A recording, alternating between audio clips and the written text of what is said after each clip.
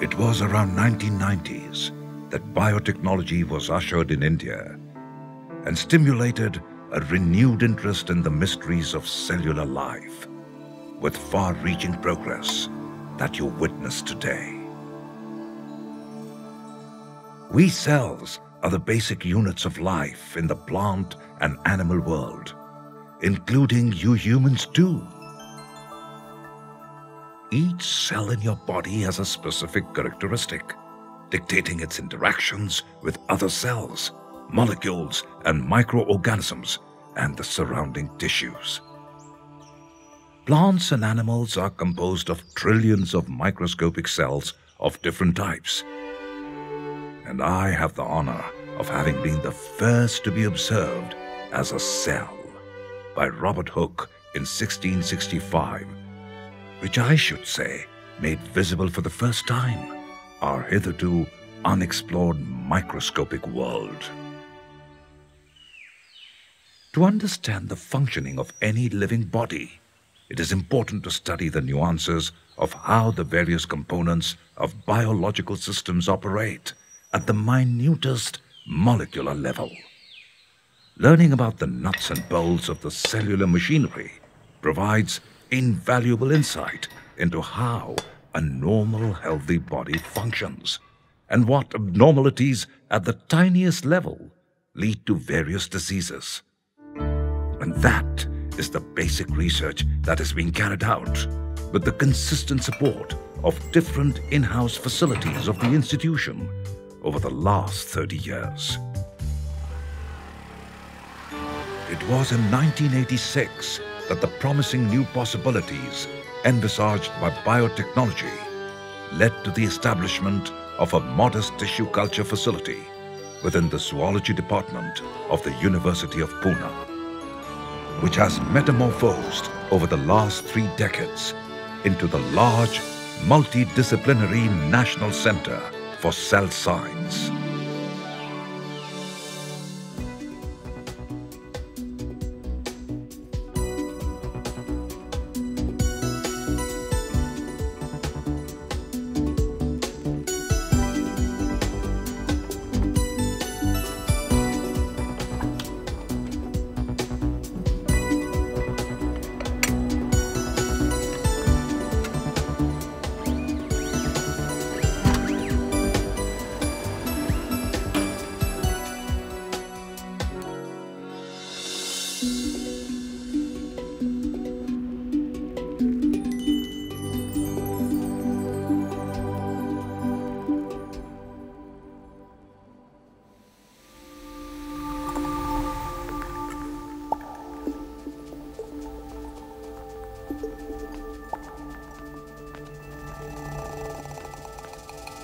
Ever since I first peered through a microscope, I wondered, how do these tiny little cells organize themselves into a walking, talking, thinking human being? This question led me to pursue a career in this exciting field of biology. I am from a small town, and I feel lucky to have been selected as a Ph.D. student here at NCCS in the midst of the Savitribai Phule Pune University. And now, I would like to fully explore the interconnected web of the fascinating research that is being conducted in the labs here before choosing my area of focus. Way back in the 17th century, it was the technology of polished glass lenses that set the pace of microbiological discoveries.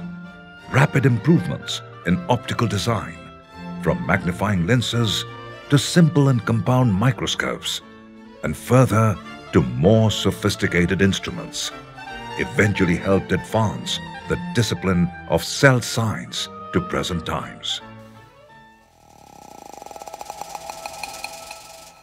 And wow, what you see now is of unbelievable magnitude. This confocal scanning microscope uses laser to illuminate single planes of tissues so that one can visualize the sections of sub-micron resolution. thousands of times more magnified than Hooke's discovery over 300 years ago. Today we know that the human body is made up of trillions of cells. And guess what? Biologists have discovered around 200 different types of cells. Over the years, research has revealed that each cell is designed to form a particular organ that carries out a specific vital function. And all of them put together makes for a complex, interdependent system, a well-oiled machine in perfect working condition called a healthy human being. Life begins with a single cell, and it is remarkable that the information to form an entire organism is present in that very cell. Soon after fertilization, the single-celled embryo undergoes a series of divisions until it finally forms a structure of around 16 to 32 cells called the blastocyst, where we can find a very special type of cell called the embryonic stem cell. So embryonic stem cells are actually derived from the early embryo. And these cells have the capability of giving rise to all the cell types in the body, for example, muscle cells, neurons, and epithelial cells. We use these cells to study how tissues, organs, and organisms develop. We are also studying the cell biological properties of these cells in order to develop better cell-based therapies that can be used in regenerative medicine. Having visited some of the laboratories on campus, now I understand how over the years, NCCS researchers have investigated various aspects of stem cell biology, such as studying the movement of molecules within cells and how it dictates the differentiation of stem cells into diverse types of cells. Using stem cells to model neurodevelopmental disorders. Studying the mechanism that regulates blood stem cell fate. Standardizing the use of stem cells in bone remodeling. Understanding stem cell differentiation. Developing cryopreservation protocols for hematopoietic and mesenchymal stem cells. And the generation of induced pluripotent stem cells. Together, the research stemming from these groups aims to understand the process of early mammalian development and the generation of specific systems such as the nervous system, the hematopoietic system, etc. I wonder how it all started right here in the university campus. I got an opportunity to work in Nobel Institute for Medical Cell Research and Genetics in Sweden with Professor Kaspersen.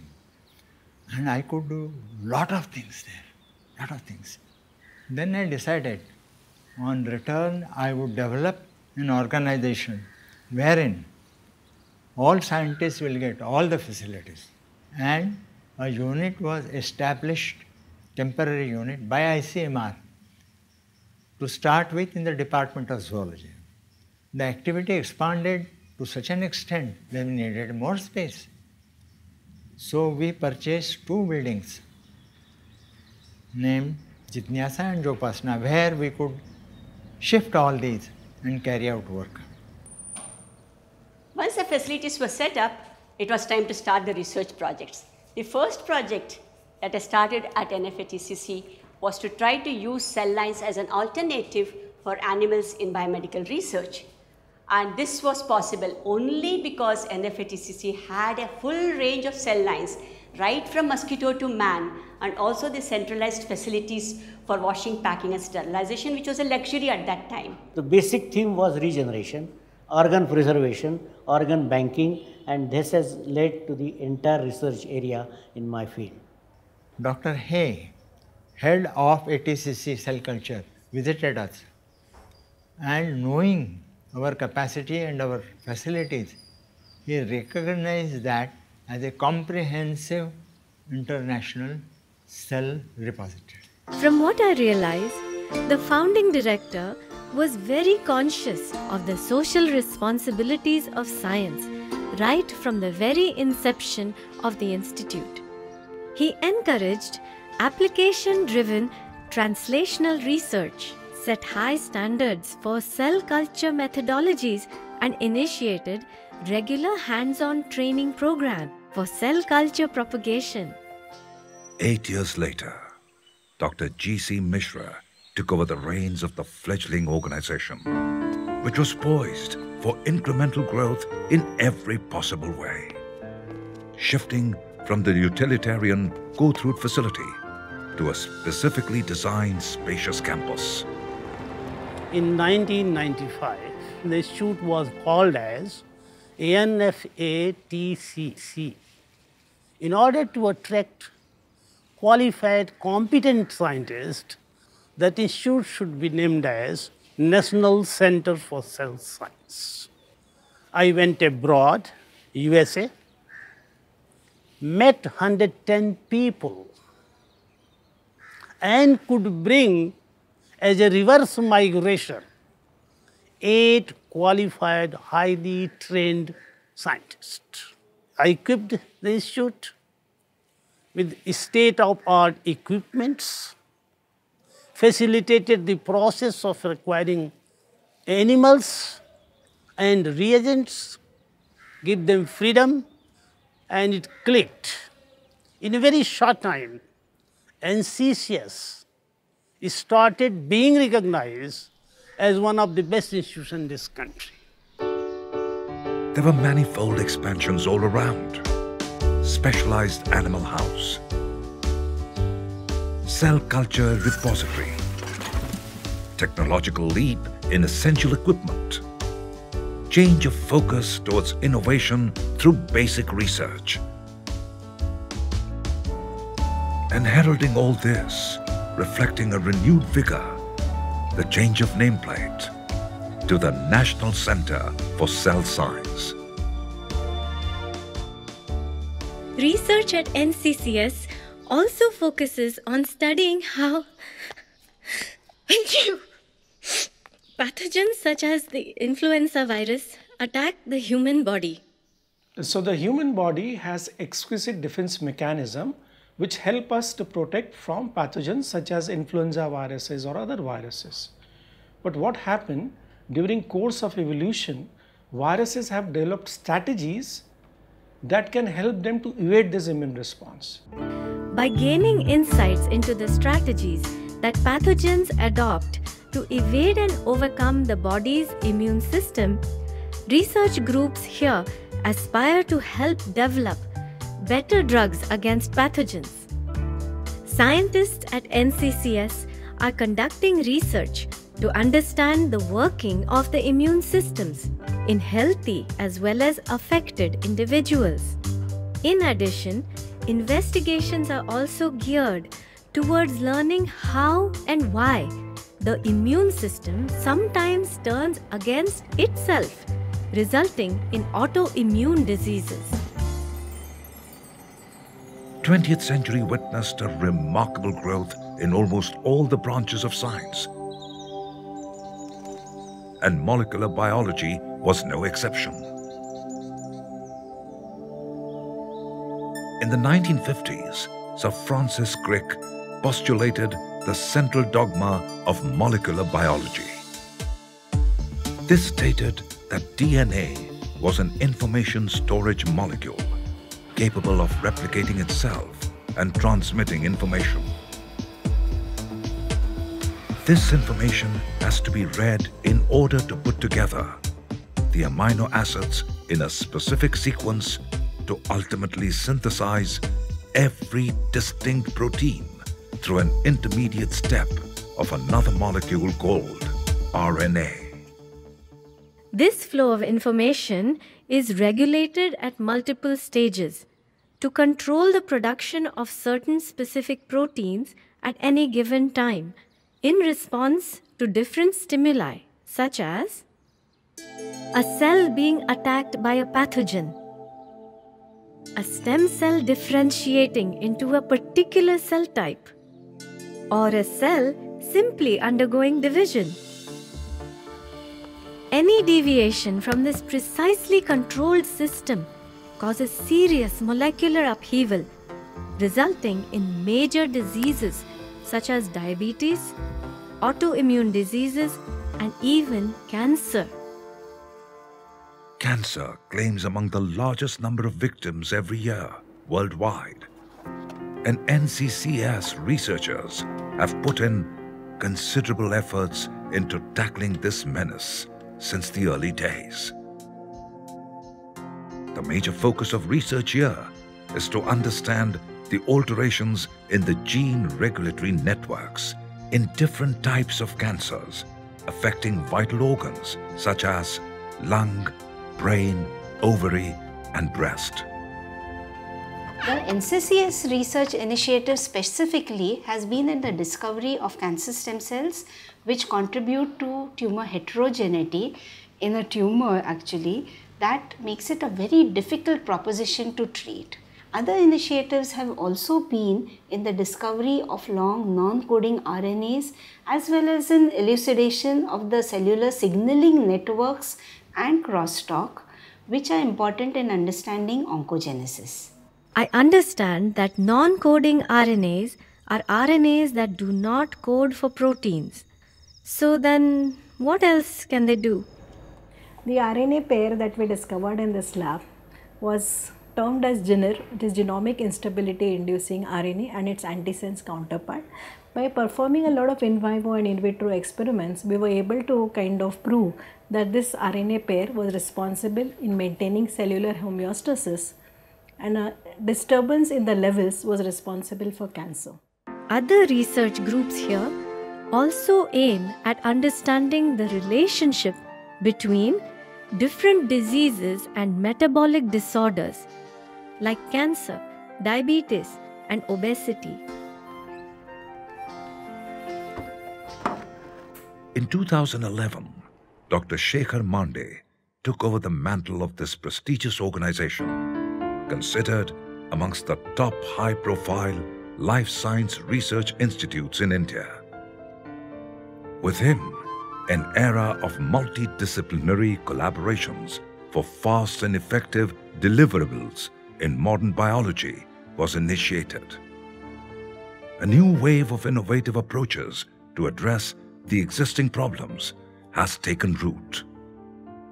Today, much of the pioneering investigative work has found fruition and is poised for fresh collaborations with clinicians to explore possibilities for translating the promising scientific breakthroughs into tangible benefits for patients. All this is so very fascinating and complex. It will be interesting to find out what sort of instruments are required to carry out these highly complicated experiments. Wow! Look at that!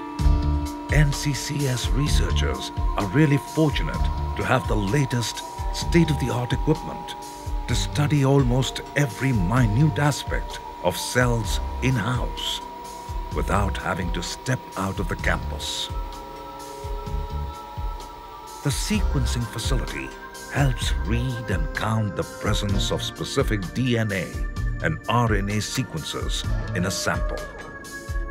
This versatile machine can also be used to identify any changes or mutations in the sequence of DNA. The proteomics facility is equipped with advanced instruments like mass spectrometers, with the ability to analyze all the proteins and metabolites present in any specifically chosen cell or tissue. NCCS also has a number of the latest technologically advanced microscopes like this confocal laser scanning microscope. Using fluorescent markers, researchers can now study the movement and localization of specific molecules and organelles with extraordinary resolution in real time. The flow cytometry facility at NCCS has a number of high-end cell sorters and analyzers.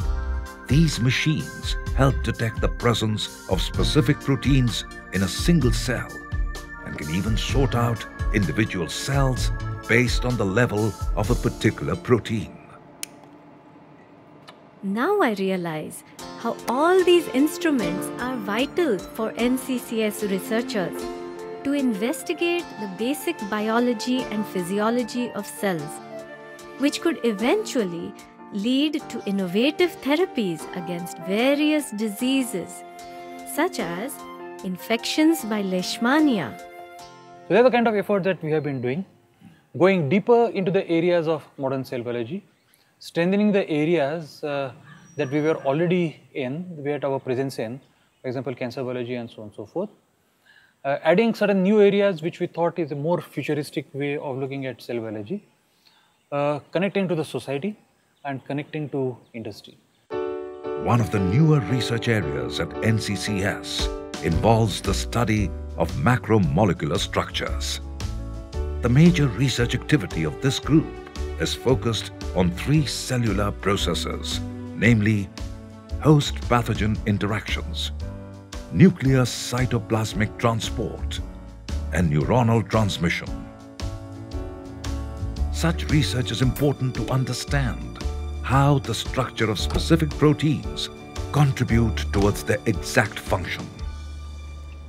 Proteins are the workhorses of any cellular function, and they are like these nano machines that carry out various steps of these cellular processes. And to obtain high resolution information, structural information into functions of these proteins, structural biologists around the world study them in great details by using techniques like X-ray diffraction or single particle cryo-electron microscopy. These insights can lead to precisely targeting them for therapeutic interventions or drug discovery. Researchers here utilize X-ray radiation to determine extremely high resolution structures of protein crystals, revealing angstrom level details, which, can you imagine, are 100 millionth of a millimeter.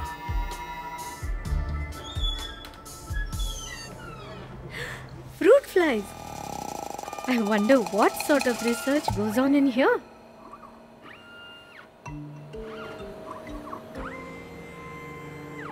Understanding how memories are formed is a question that has intrigued humans for thousands of years. At NCCS, the fruit fly is used as a model organism to study how individuals form memories.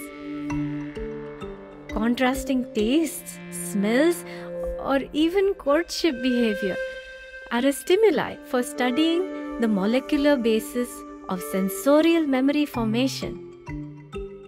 The fruit fly, believe it or not, is remarkably similar to us human beings, and so is a versatile system for study. We hope that our research will eventually lead to a deeper understanding of how our brains work, and also to therapeutic approaches of treating neurodegenerative disorders.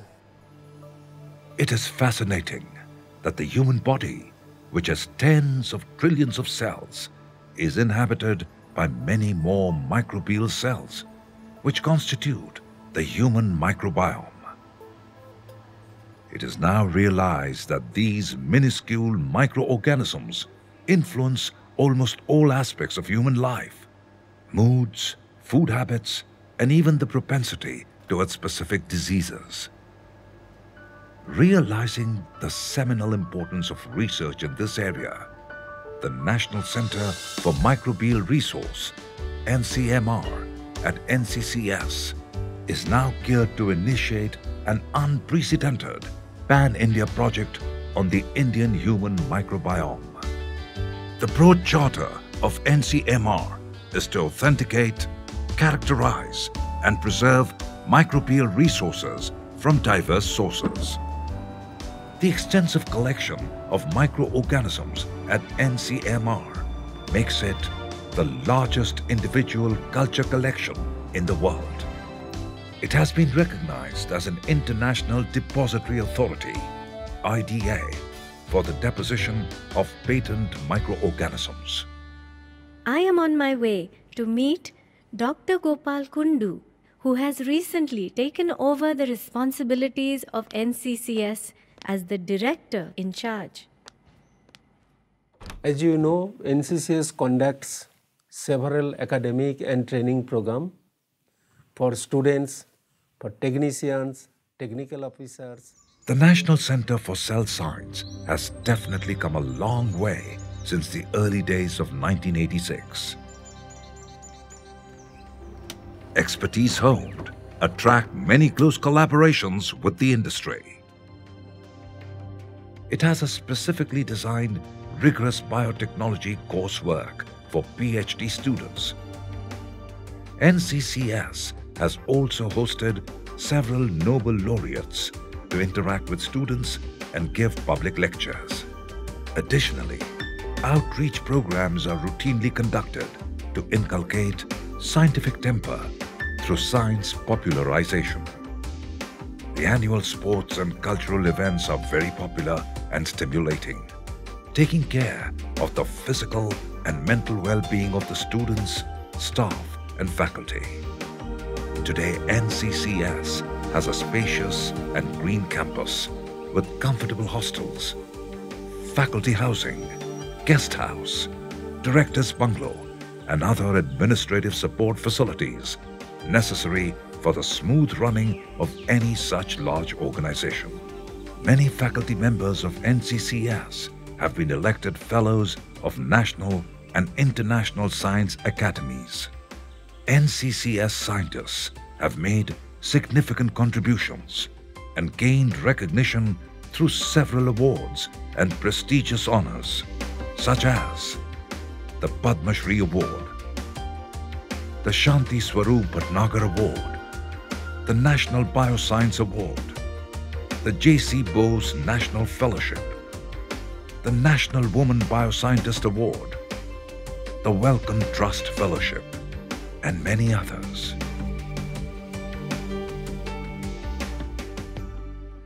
Under the leadership of Dr. Ullas Wagh, Dr. Gyan Chandra Mishra, Dr. Shekhar Mande, and Dr. Gopal Kundu, NCCS has grown exponentially and aspires to take cell biology research to greater heights.